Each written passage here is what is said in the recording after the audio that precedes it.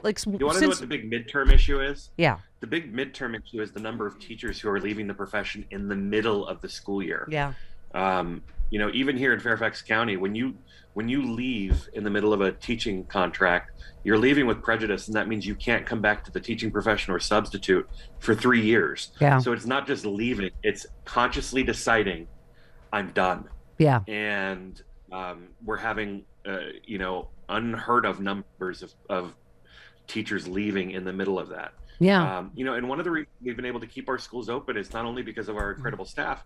We've been emptying the administration building of employees to go and substitute to keep our schools open. Yeah. So I worry about how much this complicates things.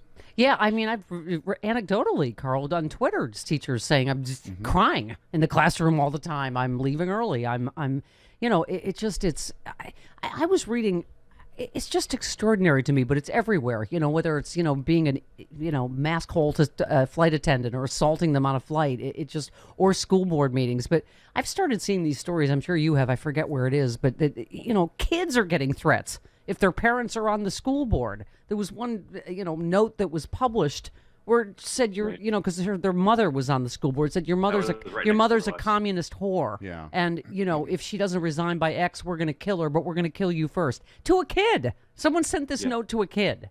I mean, it's just I mean, we've obviously seen all this on video, Carl, the school board meetings, but how do we all put all this ugliness back into a bottle, or do we? I don't think you can. I think it is a choice for people to act like that. And the best we can do is govern our own behavior and our own Yeah. way of dealing with other people, and know that that is not a majority of the community. It's not even a fraction of a majority of the community, but they're very vocal.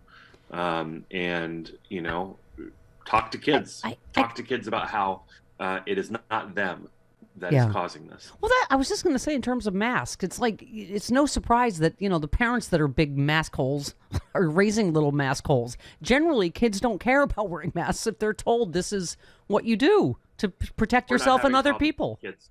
Yeah. We're not having problems with kids when it comes to masking.